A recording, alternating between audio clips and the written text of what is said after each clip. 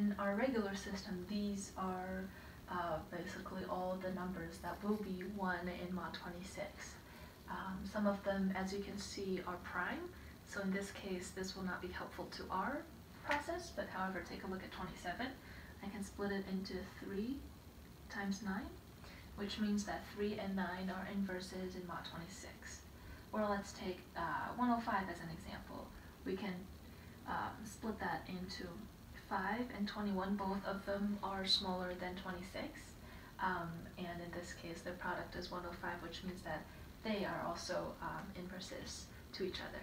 So in the case of using it, applying it to a fine cipher to make sure that all the codes are unique letters, all the inverses we're going to find are going to be numbers that are prime to 26. So that excludes all the even numbers as well as 13. So you only have to find the inverses of 1, 3, 5, 7, 9, 11, 15, etc., etc.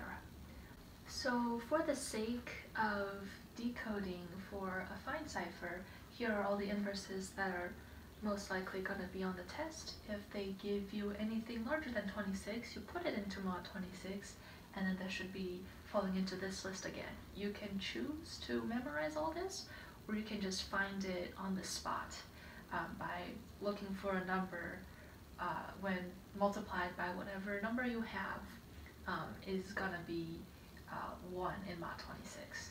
And here are all the products of the two numbers, and you can see 27 has a remainder of 1 when divided by 26, and so does 209, 391, and all the other numbers on the list.